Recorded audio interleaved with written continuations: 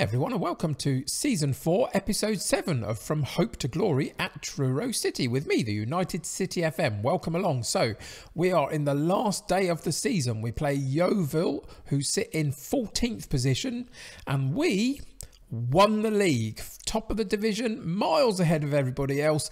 It's time to party.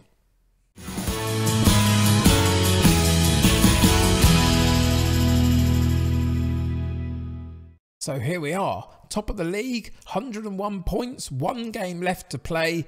The next team down from us, Torquay, in the end got into second position on 84 points.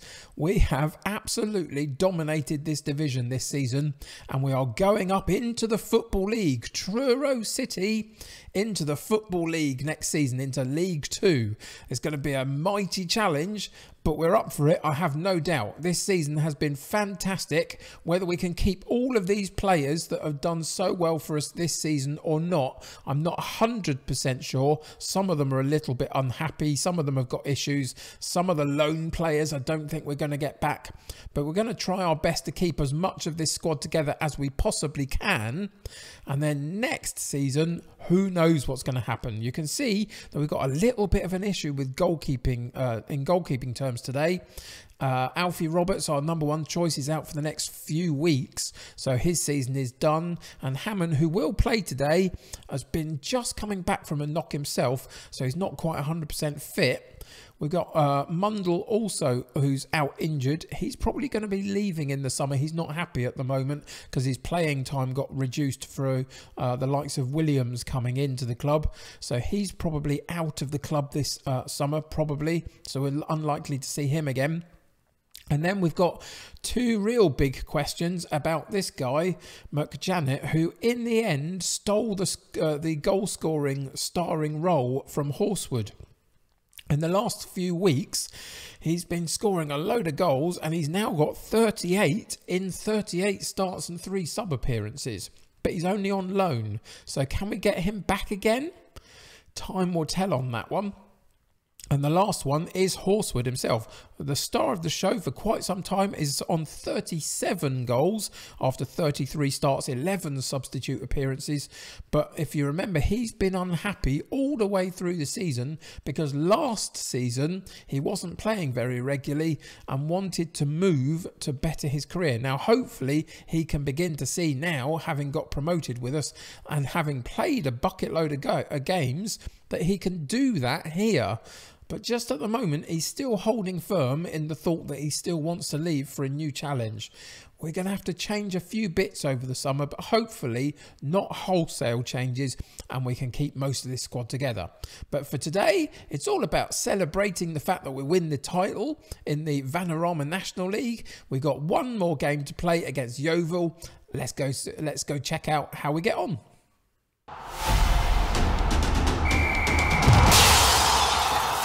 So you can see that in terms of what our recent form has been, it's been very patchy since you and I were together. But to be honest, it was only patchy because I rotated the side because we'd already won stuff. And I wasn't worried about who was playing other than just keeping everybody fit and healthy as much as possible. So we did lose some matches. We lost the semi-final of the FA Trophy against Wrexham, which was unfortunate, but ultimately we just couldn't quite cope with them in extra time. We got right the way through to the end of 90 minutes, and then they did us in the extra time, unfortunately. But that took us out of that competition. Other than that, the league form, as I say, has been patchy. It's been rotated a lot. But even still, all the way through this, you can see the likes of Horsewood, McJanet, Ball. Who else have we got? McJanet, Neil, all of the strikers scoring all the way through the season, right the way up till the last match that we played with Neil and Ball on the score sheet. So they've been phenomenal. Everybody else has supported them very nicely. At the end of the day, the most recent form hasn't been fantastic, but it doesn't really matter. What matters is that we're going to win the league.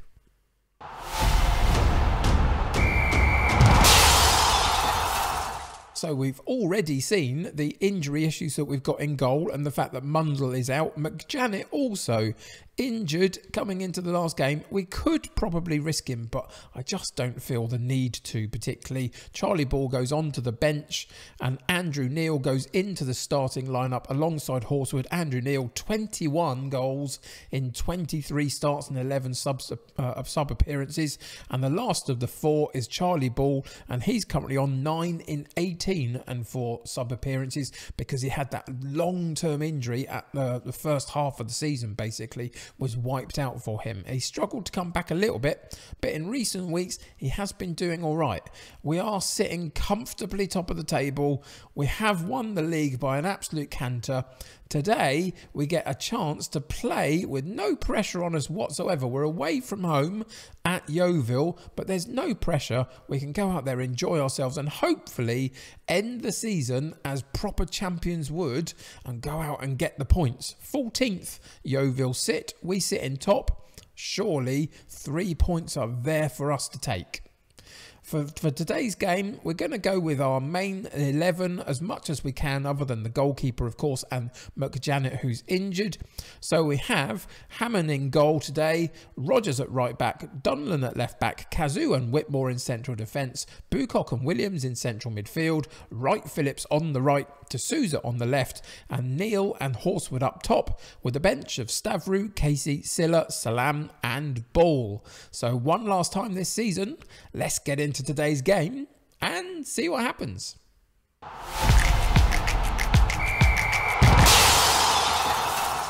So we've outstretched the arms. We've told them if we play our natural game, the result will come. There's no reason why not today. We are going out of this division as champions up to League 2. Can we sort of sign off in style, let's say, today, and get a few goals and prove that we are worthy champions? As you've seen before already in this episode, it hasn't been all our own way this time round, particularly the last month or so. But okay, a corner comes in from the far side to Yeovil, and they get the header on goal, and it loops over the top of everybody and goes in the back of the net. As I say, our form hasn't been fantastic in the last month or so. It kind of didn't really need to. It's disappointing that we couldn't get all the way through that period of time with a few less losses, but to be honest, it doesn't really matter at the end of the day. If we can win today, the last couple of games have been a bit better, and we could potentially go up with some momentum behind us. But Yeovil are certainly putting up a bit of a scrap so far. Again, in 26 minutes they've come up with another highlight, but we win the ball and put it up long to Neil, and he loses out. Unfortunately, a Yeovil counter-attack really quickly, and it's Hammond in goal that has to save us on this occasion, but it's gone back out again over that far side for a corner, and we saw what happened in the last one, and this one didn't quite have the same style about it, and Hammond eventually claims the ball very comfortably. You can see that we've had a few attempts at goal, but nothing on target so far. But again, Yeovil dropped the ball into us in midfield. Bucock moves forward onto the edge of the box and then has a wild shot that goes wide of the post, and the goalkeeper didn't even have to move to do anything with it. And again, we failed to register another shot on target. 1 on target so far. XG rating of 0.6. Not really good enough, is it? Now, Yeovil haven't done too much more than that in their XG rating, but they have had more shots on target, and that has been demonstrated in the fact that they've got a 1-0 lead leading up to half time. But we've maybe got one last highlight here, and Hammond goes long out to this left hand side, but Yeovil win the ball. You can see that we regain our defensive shape, and we wait for them to approach us so we can potentially get a foot in somewhere and nick the ball from them. Hasn't worked so far. They've worked a chance for a cross, and they hit the woodwork, I think, and it goes over the top of the bar for a goal kick. And again, we were a little bit lucky just at the end of that first half. And that takes us through to half-time, 1-0 down. And you can immediately see 7 shots at goal, 1 on target is not good enough for the strike force that we've got. Even though it's been slightly disrupted today by McJanet not being there, the 4 players have scored bucket loads of goals all through the season, and it's a shame to not see them do it today. So let's see if we can just one more time get a performance out of them in the second half. So we're going to thrash the arms about, tell them that we're not pleased. It doesn't matter that we have won the title already. I want them to perform as champions. So we're going to go into the shouts and fire them up also and see if that can help us. And we lose out in midfield again. And again, they've got an extra person in midfield at times, which is causing us some problems a little bit. So we might change the shape in a minute. But they get one more attempt at goal before we do, and they have put it wide. So we are going to pause the game there.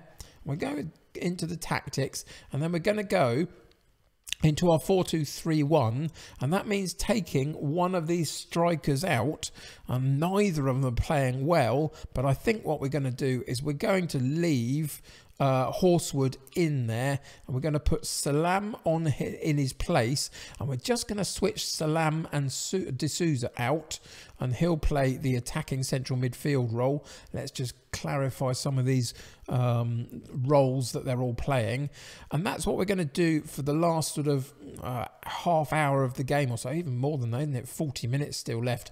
We've changed early, but only because it's not been good enough so far. So we'll go back in and just see if that enables us on a slightly more direct style of play, a bit more counter-attacking style, so we soak up the pressure and counter-attack, and see if we can get that extra man in midfield that we've now got to do something for us. But again, it's Yeovil on the ball, and again they pulled out a save, or a woodwork saved us from another shot at goal, and we're still not really threatening enough. 10 shots at goal, only 1 on target, and we've got lots and lots of underperforming players. Right back not doing great, central midfield, right wing, they're all really poor today. So we're going to take one of our central midfielders out, and we're going to have to take Williams out and put Silla in. And then we've got one more move that we can make. I don't really have another right back on the bench. We've got a 6.3 from Whitmore, but we kind of feel like we need to do something a little bit further up the pitch. So I think what I'm going to do is I'm going to take Horsewood out, and I'm going to put Charlie Ball in, possibly for one last go this season, to see if he can continue his scoring exploits that he's been doing recently. He's struggled this season, especially for the first half with injury. But can he have the last say in the last game and see if he can get us some points? And that is why occasionally we use the long throw, because at this level it puts everybody in complete chaos. It bounced a couple of times, Dunham with a real long high looping throw. The defender missed it completely, and on the half volley Salam buries it into the back of the net, and we're a little bit fortunate, but I will take it. And we're going to use one last shout of demand more for the last 10 minutes of the game, just to see if we can get anything extra out of this group of players. And we do. We nick the ball. D'Souza nicks it. Bucock takes over in midfield. Out to Dunlan on the left-hand side. Moves the ball on down the left-hand side to Salam. Slows the play up a little bit. Gets the cross in. And we get a headed goal from DiMaggio Wright Phillips, who is, of course, our player now. We had him on loan for the first part of the season. We bought him in the latter part of the season to help us with our loan quota, so he's around for next season. And it was a good bit of work from Salam, and he puts a brilliant ball into that far post from where he saw it, and Wright Phillips gets above the defender and puts the ball in the back of the net, and we have turned this game on its head. We were 1 down a few minutes ago, and now we are 2-1 up with 5 minutes still to play. It's Yeovil on the ball again. They've gone long over the top, and they've got the jump on us, and the striker bears down on goal, and again Hammond rescues us. Is he going to be here next season? Not sure he will be, but he's having one last display to show that he's a very capable goalkeeper at this particular level. We win the ball. Ball holds up the ball. That's not easy to say. Wright Phillips takes over, sweeps it out wide left to Salam. Can we do the same again? And we don't quite. The cross in from Salam was a little bit long for Wright Phillips, but he did pick up the loose ball eventually, drops it back to Rogers, who is then clattered by a defender. And we get a well-placed free kick to just sweep a ball into that far post maybe from Dunlan to see if we can get a head on it to get a chance at goal. And it's not the head, but it's the foot of Whitmore coming in on that far post. And the ball swings in, finds him in a little bit of space, and he pokes the ball very, very calmly into the back of the net for a central defender. That is a very, very good volleyed goal at the far post. And we go 3-1 with a couple of minutes to go. And we have, in this second half, turned on the style. That change of shape gave us the extra man in midfield over what they were playing at times, and it really demonstrated itself. So that's the benefit of having a couple of different formations and tactics that you've got at your disposal that can change the game if and when need be. We're not going to overanalyze this particular match. We are just going to check in and just see the XG rating rose, the shots on target rose along with the shots at goal. We had a 50-50% possession game, 77% passes completion. I'd like that a little bit higher if I could, but next season is all going to be about the same sort of approach, I would imagine. We're going to be a slightly lesser dog in a bigger league, and we're going to have to work really hard to get our points. So we might be using the 4-2-3-1 quite a bit and trying to get more people in midfield. But anyway, that is for another day. For today, we get a chance to win the league in relative style in the last half hour of the game.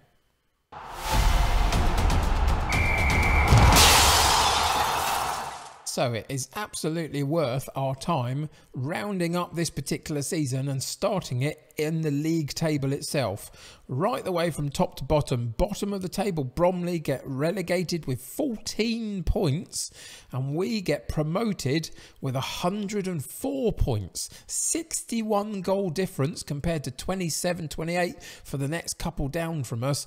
We had a phenomenal season, all based around those four strikers getting 115 goals for us this season, which is amazing in itself, between them and added some from midfield as well. But ultimately, we played really well for most of this season. That last month was a little bit sketchy, but we didn't need it to be anything else. And we have absolutely dominated this division. So I've now got to go away for a summer transfer window and figure out what to do with this group of players for next season. We are going to lose a few. I'm not sure Hammond will return. I'm not sure about the loan players. We're going to try, but I'm not clear about that. We've got the likes of Mundell going. We've also got Harvey, not happy with his amount of game time, so he's probably going as well.